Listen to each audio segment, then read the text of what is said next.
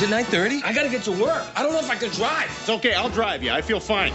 I saw Family Guy, and I was like, wow. But Ted is Seth on steroids. Man. That's my bad. I was sending a tweet. Ted, our CG character, was always going to be played by Seth MacFarlane. Hey, Johnny, how about a couple of beers, huh? If Ted is in the scene, MacFarlane puts on a suit to simulate Ted. I would be off camera, performing with Mark or Mila or whoever. We were doing it all live so we could improvise in spots and embellish.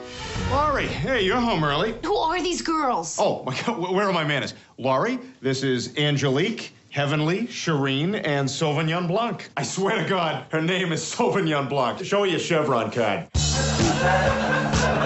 It was great because we were still kind of playing off of each other quite a bit. I look stupid. No, you don't. You look dapper. I don't. I look like Snuggles' accountant. The interaction felt so organic and real, so it was a great tool comedically. Nobody's really used that technology yet for traditional character comedy. Nora Jones, John Bennett. Me and Nora had awkward, fuzzy sex in the coat room. Actually, you weren't so bad for a guy with no penis. Yeah, I've written so many angry letters to Hasbro about that. It's really part of the ballsiness of Seth MacFarlane. I mean, he wants to be absolutely live, absolutely spontaneous, and absolutely balls out funny. Oh, I like to do to her something I call a dirty fuzzy. How you like me now? Yes, actually, I did hump the cash register. It's the kind of progressive left-wing guy I am. Okay, all right, so that's where we'll draw the line.